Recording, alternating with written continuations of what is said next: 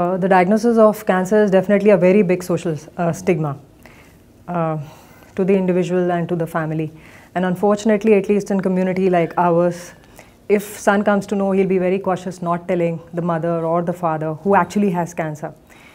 Unlike the West, in which it's mandatory to discuss with the person and try to make them understand what goes with the word and what happens beyond this. However, normally what we try to do is talk to them and introduce the topic and tell them these are the options you have.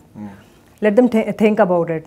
Tell them to align together and discuss in the family and come back with relevant questions. So introduce it slowly. However, take it rationally to the next step and tell them that these are the options, and it's not the end. It's not. It does not dictate that this is a death sentence. There's life beyond it, and there's very reasonable, very logical treatment, which has to be, which has to start from now, from the word go.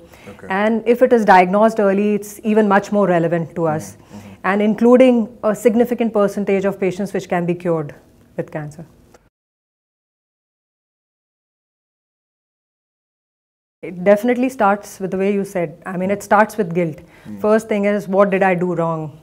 And do I really have cancer? So there's a state of denial. You want to deny the fact that you have cancer. Would you reconfirm? Do I need to take second opinion on the biopsy slides? Do I need to check whether it actually has happened to me?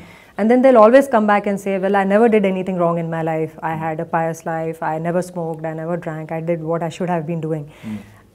But it happened. So there are many things which don't have answers. Actually, 80 to 90% of cancers don't have any reason behind it. There's no logical association. Although 10 to 20% might have a hereditary history or genetic history, there could be association with smoking or alcohol, but quite a few of them don't have any association. So acceptance definitely is the most important issue.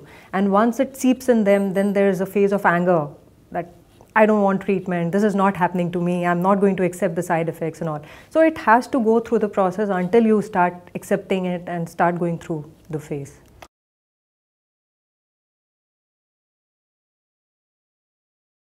See, most important thing is awareness, and I think the purpose of all of us talking is to make them aware. Yes. Getting them at a precancerous state, or finding out if one person is at higher risk than the other, is probably the most important thing.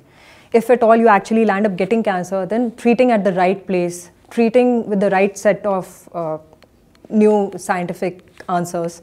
So you have to get treated right and treated early. These are the things we definitely need to spread across.